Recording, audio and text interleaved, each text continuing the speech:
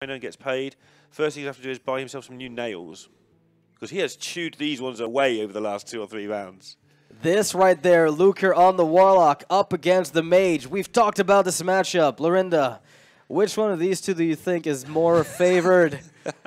So which Warlock is it? And it has got an Eater of Secrets. It is the Q block, and he is in fact teching it against the potential either control mages with Ice Block, close out the game early, or against the secret mages that try to burn your face down. But it is a Q block. I think it's slight favored anyway for the Warlock. Very slight, slighter than people think. I know you think it's closer, but this Eater in your opening hand changes that inordinately, if that's even a word. Yeah, it is. And in fact, one of the reasons why it's so good, it's not just, oh, it eats a secret. It's they play Kirin Tor Mage, the secret is out. Goodness gracious, what do I do? Play Eater of Secrets, you get a 3/5. Yep. It challenges the Kirin Tor Mage. Challenges everything. And they have to ping it afterwards. So you eat up their mana in the process. Yeah, it just completely kills their tempo. We've seen time and time again that Counterspell and Explosive Runes basically do the same thing. It's really weird how that works out, but they do. And just getting rid of either or gives you such a massive tempo gain. Posesi frostbolting this now to stop the 4 health gain?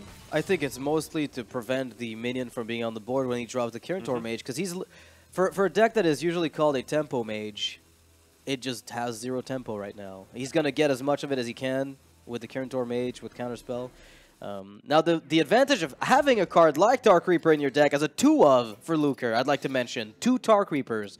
The advantage of having 2 copies of it is you're able to not, you don't have to use the coin in a spot like this when you need to eat a secret up. You can actually do it on curve without worrying. So now he's going to get the swing that I'm sure he was looking for.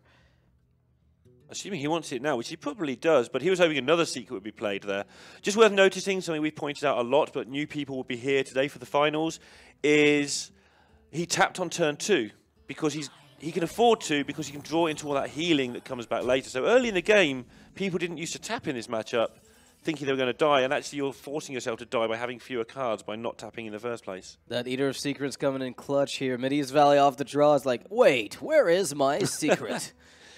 Yes, sir, you are... Oh, the fire's been put out. Don't worry. Everything's fine, sir. That's a great flavour. We should have that one. Okay, well, you know when you're in trouble as the mage, when you have to Arcane Intellect when you still have other cards in hand. It's okay as a Pretender Luneth on turn 7 or 8 when you didn't draw it. Sure. I mean, right now the problem is Luker is guaranteed a Void Lord off of this. He drew the Doom Guard, so bring out your large minions, because this board is never hitting.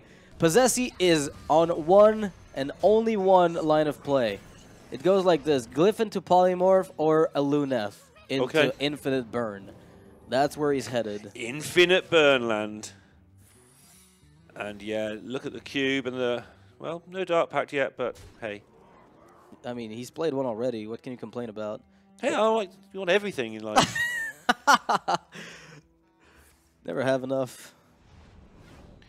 And that's going to be the Hellfire clearing up the board. Sure, the Void Lord comes down near death, but hey, I just get more prevention of damage coming up. And he's got the double Doom Guard. He can start jamming those for pure damage to close out the game early at this point.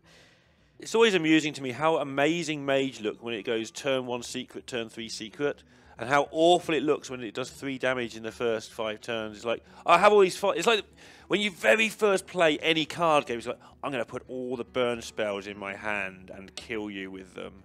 And you wonder why you never win. It's like they have this 2-drop that hits you 5 times, and then it's just one of those things where the minions are more efficient at dishing out damage. But it's not obvious when you very first learn the game, but you get in this position now, it's like, how would you ever do 27, let alone the 40 that you need to do? Dwighdrake is a nice little card here, but not really necessary. Luker here has to determine whether or not going for Doomguard is valuable. Because like on paper, you're thinking, okay, I can play it, and it's probably going to pay off, as in I get to repeat damage. But there's the fringe cases where you just get roadblocked by a random glyph, and then suddenly you don't have, like you discarded the second Doomguard and the cube, and then you can't come back. So the safest line is obviously the one that he's taken now, and I really appreciate him identifying it. No need to take a risk with the Doomguard at the moment. There was an option there to go face for 3 and just cube your Void Lord now, putting up 3/1/3 taunts, which are in the way, and then just your cube can do either damage or generate another one later. Sort of very long-term plan with your cube. Call of the Minari sets up a lethal as the first Doomguard will be brought out and the second one will follow suit immediately afterwards. Nice. So, Skull of the Minari, probably the easiest way to close out the game against the mage here.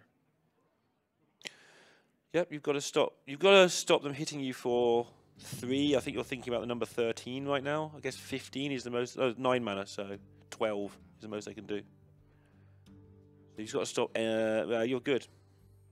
So he's just going to try to close out the game with the single Doomguard instead of waiting for the 2 of them. Well, this allows him to make a trade. It plays around Potion of Polymorph, I guess. Yeah. As he doesn't have to play the second Doomguard from hand later on. Sometimes when you're miles in front, you just see a line that works, and that'll do. 100% to 100%, however you cut it. Again, no need to really worry about not being able to close the game. And Luca looks like 2-1 ahead. Well, he's looked like it for a while. It's already in my book, but... It's already in your book? Yeah. That was quick. Yeah, it's been there for about 3 turns. The Book of Prophecies by Lorinda. Oh, one of the games at Copa. So what I do is I look through the bits where I've had to cross out the result. It reminds me of the good games. Oh, and fair enough. So one of the games at Copa was actually crossed out all 3 games. The guy lost 3-0 after looking like he should win 3-0.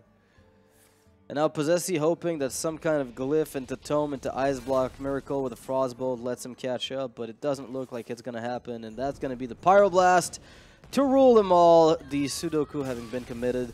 And again, the Eater of Secrets doesn't seem like much, but it played a key role in the game. It was a swing turn, obviously. It was going to be a swing turn.